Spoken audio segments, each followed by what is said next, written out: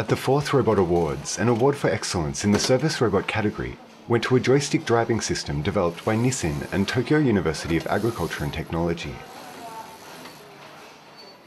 車椅子に乗られている方が直接車椅子から降りずにまっすぐ後ろから乗り込んで、そのまま運転席になり、右手で今はステアリングで左手でアクセルブレーキを操作するような形で直接ハンドルやペダルに手を触れずに運転するような形になります。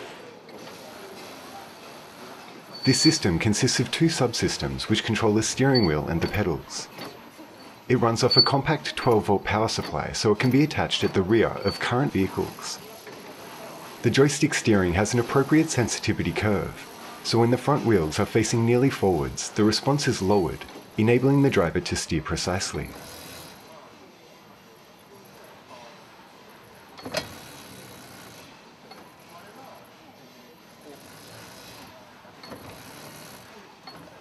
In addition, the hard and soft surfaces can be designed flexibly to match the position and severity of the driver's disability, so the system can be customized to match the strength and movement range of different users.